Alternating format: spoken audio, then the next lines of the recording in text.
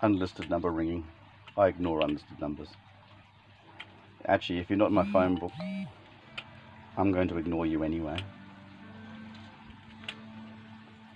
You can send me an SMS, or you can listen to my voicemail message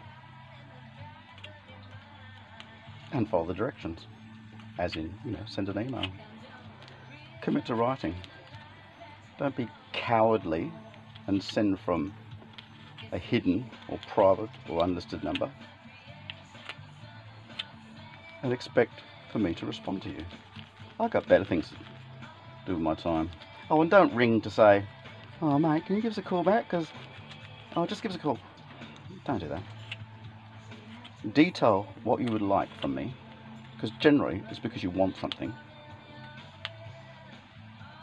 No one ever rings up and say, hey, how you going? You alright?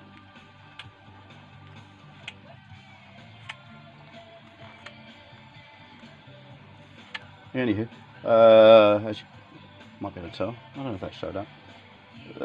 This is from the Amati-Kraslice. It was time to do the cork, so I just used an old.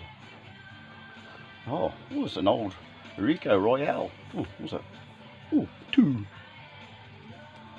And I used that to get rid of the old cork.